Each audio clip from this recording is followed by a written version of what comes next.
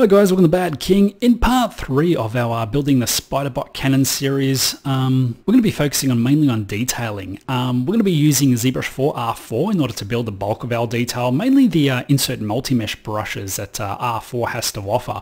So we're going to be building this kind of like recoil system over here, as well as adding a little bit of detail to this centerpiece and kind of like little screw heads and stuff like that to our armor plating and so forth. We're also going to be revisiting some of the older techniques that we covered in previous tutorials in order to add kind of like these holes and all this extra little detail I've seen on this large cover plate mount over here.